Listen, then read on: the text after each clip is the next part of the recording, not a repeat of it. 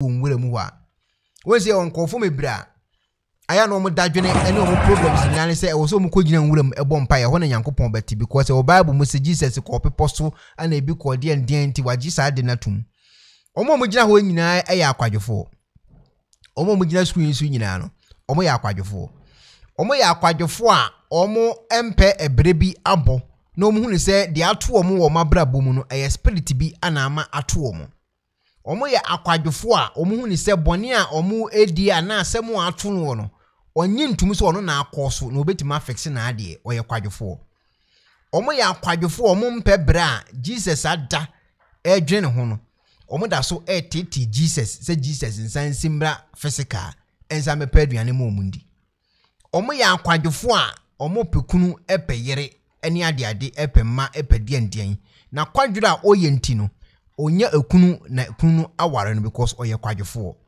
enti ema obom paye na nanim aye dendenden na ne body na aye bare e balance a be ma bia empesa aba no enti na adwene say eye spirit enye spirit o body na aye bare empire a wo boni akwam kire no konum nsuo na pa aduane bi de no milk ne no ma ti say vitamin milk ne no ti say zinc mo no sa no mane o ma no onu no no kakra na obetima no nom bibi ti say Betman no milk le makamo kubetman no farm milk bi adie bi e be ma oni padua na sa ye soft wasi wuda dem no eni ti na ama mema enware o bebi ensi empire na wo boro na wogina nwura mu na wada ne monkey no eno na ama sa ade na ato no eto akwadwo le wo mu ntia na woman ye odaso yi eba be chirichirim ade crop ntia oye sa video yenkotie eye woman na odaso yi ni nchiremu a ode baaye efa enkofo a omo ya akwadwofo na omasoro ahomachen anopa akra fifie nipa akra fifie se ekopa adwuma no mugun wuram kachi yenkotie nsem a womani eka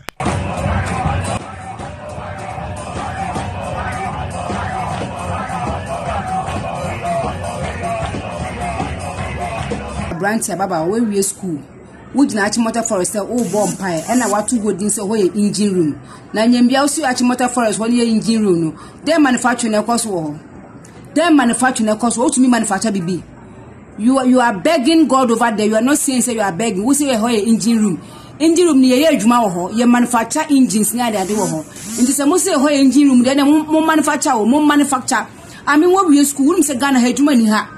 What I say, you should understand. Sebana, I started being how do I create your own employment? Did you learn any trade? No, you see, some of you may never get employed. So the earlier you guys think of learning a trade, the better for you. What I say, because the system is virtually crippled. Nothing is happening. You have to make something happen for yourself. But it's not to go to an engine room and start praying for what? Start thinking through. I mean, it's a word of practicality, it's a word of reality. Stop living in that abstract world of praying to God and asking God for everything. Tawality from Bioni, you're observant. Nation around what you can do to make yourself somebody. Start thinking about it and start getting information and doing it. Ekuonaba for say engine room. Then I'm a manufacturer. You guys just want to be lazy and keep asking God for every dime. But until you guys gain consciousness and sit yourself down to learn and observe and pay attention to something and start doing that, no, you guys will never get anything. Because Nyankopɔn bo ma nyasa ma wa adwen da also ko be se bibi onya wudie biom ade ni mistake or yes oba wo ba wiase ana. Why are you guys want to be dependent on God for everything? All because you have been indoctrinated. You just don't want to get out from that lazy approach to life. You are telling me Ekuonaba forest is engine room. Munko so engine wo where? Mo engine some engineers. Munko so na mo engine ye ka mo some kan mo bedi ni pattern. You guys need to sit up. What I say, obi ni Nyankopɔn anase denta ye kasa nyansa we chirabo. This is just simple logic and reasoning logic. Nyankopɔn ma adwene nyansa. Go and use it and stop asking for God for everything. Nyankopɔn wa brem wa break obi bini wa break obi before. Okay, eti woman ya semu a okay. Me translate e de ba me kasa mu a won se me wo Ekuonaba language o me language ameka. To de ba Ekuonaba language ni mu a me language yi mu dia amesi ameka no. Obi was not so a spiritual father, and also was not so a spiritual child. Obi was not so design of manager, a beshin in bubu bedi matemo ni trim, on to miso nyame fee. Make on the fee. A quadro and a bow trim and a diginaho. A moment you are winning more wow. Nice girls, Omo young girls. But once you are bomb payana, man, and you more than Yabrewa, or the check or many ye pa, the check it. Wo check ko manim ni ye. Won say oboduku kokko yi say no. Do oboduku kokko. Won say wadane abrewa o. We wo hwe ni say na we woman yi wo hye yellow yi. Won say wa bompa ya no wa ya abrewa.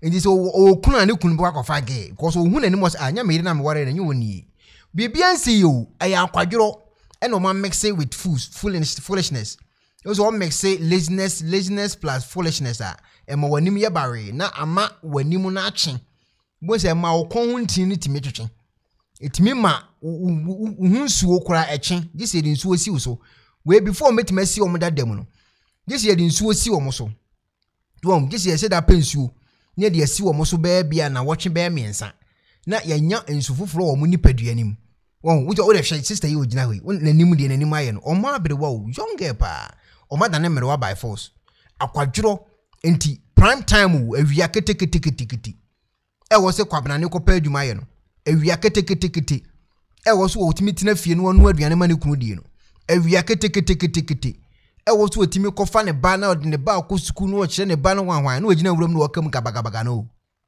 obekam gabagaba sa bibia no abesi bibia nsi de asi na ato na obuafu a ogina wuram ho eye wa no akoso the moment abete sa asem na se se de me kom na ye me na makoso nti me fix no o problem ni nyina be fix but when man te sa asem we ase se de wo ye eye taba na awura wumuo na ade ya bibia no abetima fix biem te se wote ho ofia banfo ho ngo account kwa wetima sura anopa ofia befo em account kwa o ahomache wo se woda no wo de oil ene ofia banfo ko ntokwa wonso nim se wonni ahoden in the spiritual realm wo ko account kwa be te se 12 o'clock wa bompa ye kum ofia banfo to be a 1 2 o'clock wali kum wada 3 omaba zi yenko afi woda ho ana wukam sore ne ko ntokwa na wakokan by 1 o'clock no tokwa na wo kan 1 no afi na start you wo kan tokwa no eye ntokwa wo beko ne 3 afi 3 ko na beko enti wo mpese woni ofia banfo beko a problem na akom 1 na akoso fix wade enko kan tokwa wo ntimi nko in the spiritual realm ja wo no mntram baby ntimi me fia banfo ni ho anom omno beko ntokwa because me no mu ni asembia me nko fro bia so mbra so me na omuntina me bre mia na minim de ma ya me bre me fix ma ade ba one just asem na ntum ko kan tokwa in the spiritual realm on be boa homache 3 o'clock ko no e ho no ntokwa ne be start enti awia ketekete ade san eye banfo ade chia eye nanado se bitimi twene ho am se san ko fu ikura be de ne atensem biase ade san eye banfo ena eye omo ade chia nanado ena eye omo enti ade san onim de wode ekwohye no ana ade chia onim de wode hye no ko fo mu gun wura mu hoi a o madane monkisi se yemfa ne se nanado dan kwa akofo ado se obi a wanya adwuma o Ghana bia no o mu obi a 2 million na meka bibia se nka Ghana nka obi anya adwuma bi nkom ne mpa bonko a se yemfa se ya buruchiri ana buruchiri bia wo ho a etimi mo sika bi ne ho ahwan ana nka saa format na na de ma saa nkofu wo Ghana mesi nko bia ne obeya adwuma wo Ghana wo ka ale chena mu nyina tare nua ho no mu ka mu se ya eti woman ya asem a o ka megitum pa on fire wo mo o ba na wo kasa no wo hunu se ni nua na mo ma de na wo mo ye ya akwadworo ene eye wo mo bia nsi na spiritual realm ya akwadworo ene ye wo mo awia ketekete yenkum munsam awia ketekete adwuma ne de ye mfifiri na tie ya ase awia ketekete wachiri kasa na hyehyew awia ketekete wo de ade so wuti na wo pai awia ketekete yenkoye saa no manoma wi nti so wonya te saa asemu ya ase a de wo kom ne bra wo bre ne ho ahwan no etuo ebetwa bonsam bi anya ehwe bonsam onye ehwe wa na yo bonsam no omo gina ho me ka bibia se wo do pa se prayer meeting on what you me nko sa nwura ne muda na me sa nwura me kom kwa na me ko yes excursion na excursion ya me ko me ko ne nkofu ginem gai emwa be na akɔhwe omo etu ko pie sa nwura we ya nkofu gina mu ya o ebetima ba so mo branches be 4 ebia wo ho ahwan prayer meeting wa ha yo ho prayer meeting when say yo ho prayer meeting ha o do pambo hu musuo emma prayer meeting fo nkofo e ba kunko wura we di mtokwa bi ebesi wo nwura mu ho ntam so ma yese nwen no ko ntokwa mo ba ku wo nwura ni mu no obadwunu ho awo ntia se da to atia se ntokwa o mba ku e wo san nwura we mu no obadwunu ho awo ntia se da wo mu nyina so ko heavy o ewia kitikiti hwede yakoso maame wakasa panya mi nshira ko wo pai ena watu godin so ho